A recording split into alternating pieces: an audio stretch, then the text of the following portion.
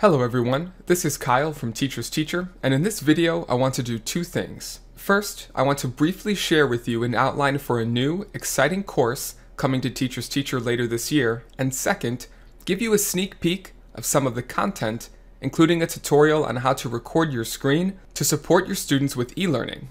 So, let's get started.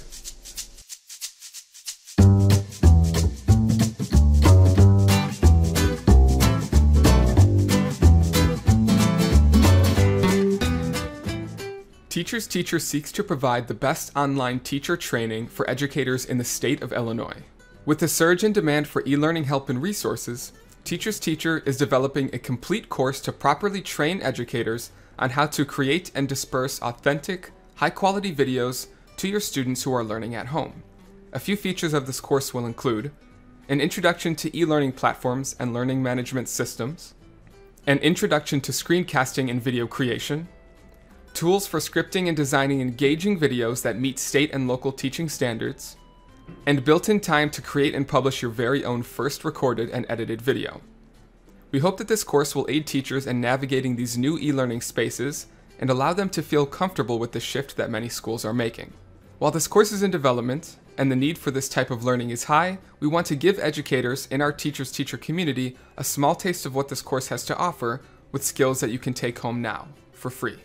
That being said, the remainder of this video is a tutorial for how to use Screencast software for teachers who are looking for a quick, free solution to meet the educational demands of their students today.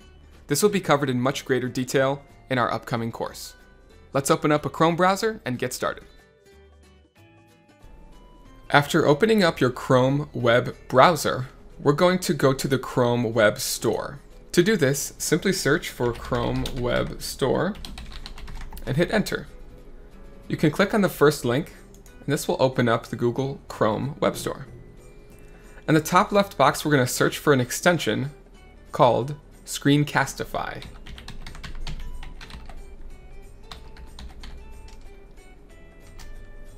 You can hit enter, and the results will pop up, and this first one, titled Screencastify, is what you want to add to your Chrome browser.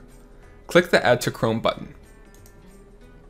It will prompt you to add the extension, giving it access to your Chrome browser. You can hit Add Extension. And you will notice that it will be added up here at the top right corner of the browser. To access Screencastify, you can click on this icon that is added in the top right corner. This being the first time that you've opened this software, it will prompt you to sign in with your Google account. I recommend that you use your school Google account. If you do not have a school Google account, you can use a personal account as well. So you're going to sign in with Google. You need to set permissions, and you can give this permission to capture your camera and your microphone, and then also permission to draw and annotate anything that you want to on the screen as you're recording. You can click Allow and hit Allow. Once you've gone through that process, you are now fully logged in to Screencastify, which means you can use this to start creating a video that's recording your voice, your camera, and also your screen. To do this, simply go up to the icon again, and it will give you three different options. You can record this specific tab in your browser, which will keep it on this image. You can record the desktop, which means even if you move to something else, it will record anything that's on your desktop. Or you also have the ability to record only your webcam. Your microphone can be toggled on and off here, and you can select which microphone you want to use if you have multiple inputs. And then your webcam can be toggled on and off here, and you can select a webcam to use as well. Once you're ready, you can hit record, and you can see that my webcam is on, and I actually have two screens connected to my computer, so I'm only going to record my first screen. Then I'm going to hit share. It'll give me a countdown that you could hear, and now we are actually recording. Now what I can do is I can pause the recording and stop it whenever I want to with this tool at the bottom. I have different options for when I can click things when I'm using my cursor. So right now, every time I click, there's kind of a red circle that pops up to notify the viewer that I'm clicking something.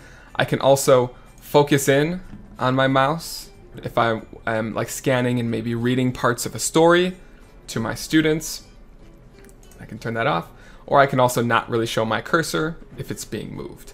In addition to the cursor settings, you also have the ability to draw, so we can have different colors, and then you also have the ability to erase anything that you draw as well. But you can always go back to your cursor just to navigate through any of this information that you're trying to cast to your students. So if you are possibly working on showing your students a Google Slide presentation, you can just simply open up your Google Slide presentation in the Chrome browser. You can start this process and you can begin to cast and record your videos. And you also have the option here to toggle the webcam on and off, depending on what you prefer with your videos. So I'm going to hit pause, and I'm also going to hit stop recording. I'm going to end this recording. And the great thing about this program is that it is automatically syncing and downloading this information to my Google Drive.